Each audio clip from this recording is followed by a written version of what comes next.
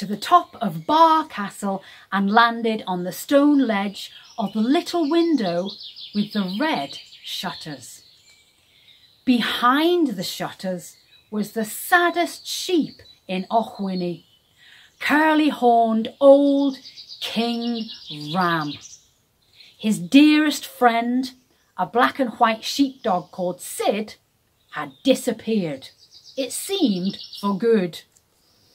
The king was too sad to leave his flock, and with Sid gone, his sheep had been left to their own disorderly devices. Some of them had eaten the grass right down to its roots, and the once beautiful green pasture was looking shabby. Crow wanted desperately to cheer up her master. She tapped on the shutters, and when King Ram opened them, she cawed, "You'll love this, sir." Then she flew off to the sheep, calling out, "Okay, girls, hit it. 1, 2, 3, 1, 2, 3, tap, shuffle, shimmy and twirl." In the field below, all in a row, 20 woolly sheep danced. With high kicks and hoof flicks and their heads in the air, they finished their routine with a flamenco finale. This was the best train they had been in a while. They bowed and looked up to the little window, hopeful of a smile. But King Ram just looked into the distance, sighed and closed the shutters. "He's really sad," sighed one of the sheep. "Yes, sad," added another sheep. "Sad," they all barred.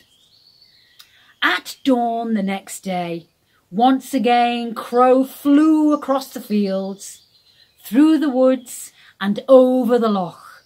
Her eager eyes searched for any sign of Sid, but it was to no avail.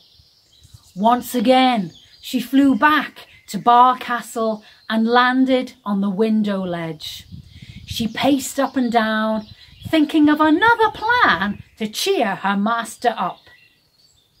"Aha! I know! Sheep, we'll have a grass-eating competition. The king likes the grass to look nice and neat, and it's full of clumps at the moment." Crow tapped the shutters and King Ram opened them up. "Watch this," she cawed, and then flew down to the sheep. "All in a row, please. First one to eat her way to the hawthorn hedge is the winner. Get ready." The sheep stood in a line, all set to munch. "Let the chewing commence." The sheep took off, chomping as fast as they could to hoover up the untidy grass. Crow urged them on from the hawthorn hedge. King Ram looked down at the scene with a bewildered frown. "I feel a bit sick," groaned one of the sheep, slowing down. Another sheep slumped in the middle of the field and moaned, "I couldn't eat another tuft." Dotted across the field, one by one, the sheep keeled over, until only 3 were still in the race to win the chewing competition.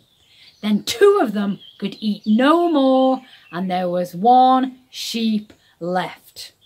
"One more tuft," cawed Crow. "One more tuft, one more tuft," barred the 2 runners up.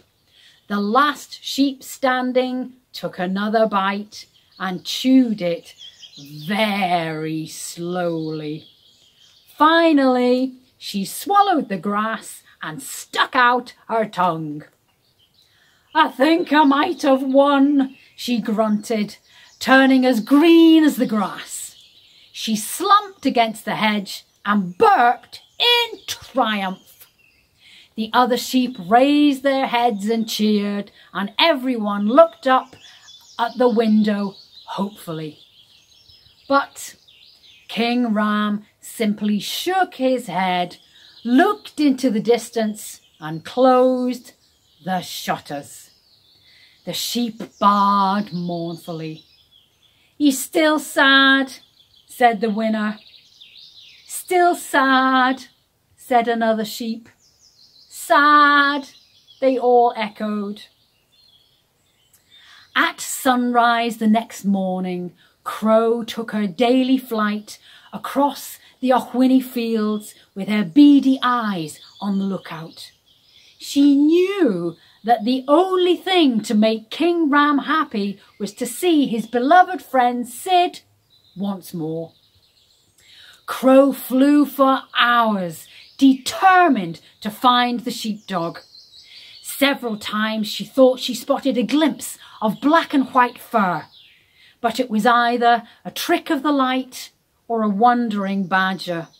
Then, just as she was about to head back towards the castle, she spied a tumble of fluffy black and white creatures, and surely that was Sid in the midst of them. Crow swooped down and cawed. Sid raised her head and barked hello. "Is this why you left Bar Castle to be with your new friends?" demanded Crow. "King Ram misses you so much." Sid smiled. "Friends? These are my puppies, and they are exhausting. I'd love nothing more than to return to the castle. My work with the sheep there would feel like a rest compared to looking after this lot. If you think the king wouldn't mind." "Of course he wouldn't," said Crow. "And once I've rounded up the sheep, I'm sure they would enjoy making a fuss of this little lot," said Sid.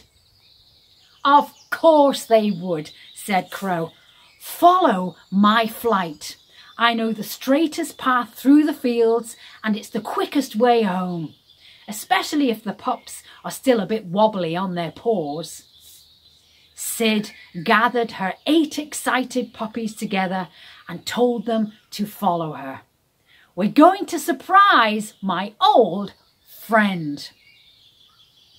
Back at the castle, King Ram looked out forlornly. Suddenly, in the distance, coming towards him, he was sure he could make out a black and white shape with a parade of little black and white shapes scampering closely behind. Could this be who he hoped for? As they drew nearer, King Ram recognised dear Sid being guided by his trusty Crow. He trotted excitedly outside to meet her. It was the first time he had left the castle since Sid had been gone. "You've come back, Sid! I've been so miserable without you. Now tell me, who are your new friends?" asked the king, nuzzling the little dogs kindly. "I hope one day they will be my friends, but right now these are my puppies, and I must look after them," said Sid. "I'm hoping the sheep can help so that I can get back to work." The sheep shimmied their woolly coats. They secretly missed their routine and longed to be herded again. "Of course," said the king, beaming. "Whatever you need, we will help. And I can get back to my day job of keeping this wayward bunch in tow." He nodded at the sheep and added, "I thought I had one friend in you, and now I have 9. How lucky am I?" "I'm the lucky one. I have my children, you, Crow, and the sheep. I have food and a home. I'm so glad I came back. I did miss you all," smiled Sid shyly. "We're all lucky," cawed Crow. "Come on, everybody. 1, 2, 3, 1, 2, 3. Tap, shuffle, shimmy and twirl." 20 sheep, a ram with curly horns, and a sheepdog called Sid danced the day away. But neither that nor the happy cawing of crow could keep 8 snuggly puppies awake.